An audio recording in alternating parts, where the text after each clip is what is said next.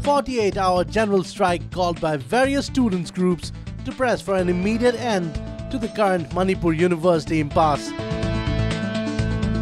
The general strike called by All Tribal Students Union Manipur, the Kuki Students Organization and the All Naga Students Association brings normal life to a standstill in all the hill districts of the state.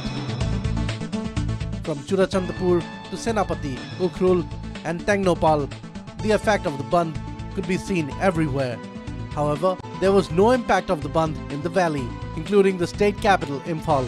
Does this hint towards yet another valley hill divide in Manipur, this time over the Manipur University row? Well, while the student groups from the hill districts are agitating to bring the university impasse to an immediate end, the civil society bodies from the valley have fully backed the university community in their relentless agitation, demanding the ouster of Vice-Chancellor A.P. Pandey.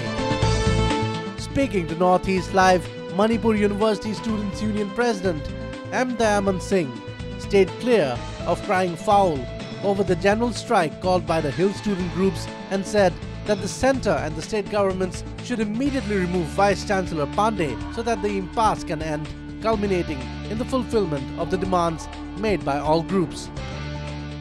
Yeah, we the Manipur University community once know the sentiments of the students, sentiments of the different, say, like students organizations, different sections of the state, and we also want the, say, quick resolution of this crisis. I think the state government, concerning the different demands from the ATSUM also, the general strike like this and the future course of actions they have declared, I think the state government should try to resolve the crisis, the central government should resolve the crisis timely before coming to this. And you see, I think the, say, ATSUM also wants that the university be reopened and the normalcy comes. So I think this is the, say, it is what is important now is the role of the state government and the concerned authorities to try to solve the problem very quickly so that the demand of ATSUM is fulfilled.